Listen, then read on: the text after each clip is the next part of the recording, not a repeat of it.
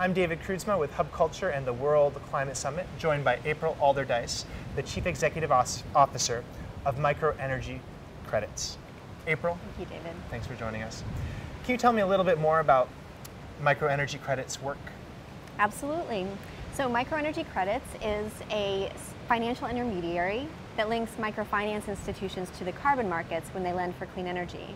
So in many developing countries, people are using open wood fires for cooking and also kerosene for lighting. And these technologies are, anyway, they're a source of toxic fumes in the household. Is equivalent to smoking 70 cigarettes per day in some of these houses.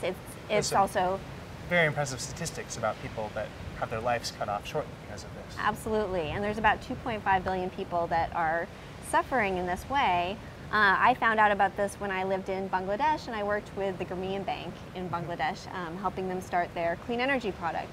And what we did there was we marketed clean energy systems to the clients of the Grameen Bank in Bangladesh, and we found that it was very popular and people were actually able to repay the energy systems and also improve their life.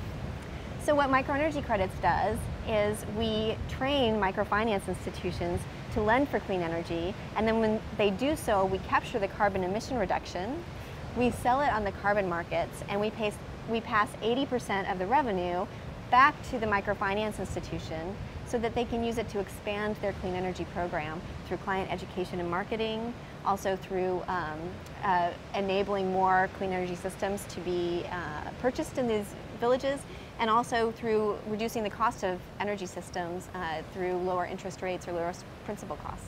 And so why are you here at the World Climate Summit with all these businesses and large corporations? Yeah, well, we're really happy to be here at the World Climate Summit. It's a place where we can make business connections. At Microenergy Credits, we work with clean energy suppliers and also carbon purchasers and microfinance institutions. One of the things that we're looking for here is our partnership opportunities to demonstrate our model and demonstrate that this can be a really valid approach to enabling $120 billion carbon markets, to channel that capital down to helping the people that can really use this to change their lives on a day-to-day basis. So how much do you think can total be invested in microfinance in small renewable projects? Well, the projects individually are small, but when you aggregate them over 1 billion people worldwide, we estimate the market for microfinance originated carbon to be about $8 billion per year. That's amazing. I hope you are very successful at capturing that. Thank you. I'm David Kroodsma with Hub Culture, joined by April Allderdice of Microenergy Credits.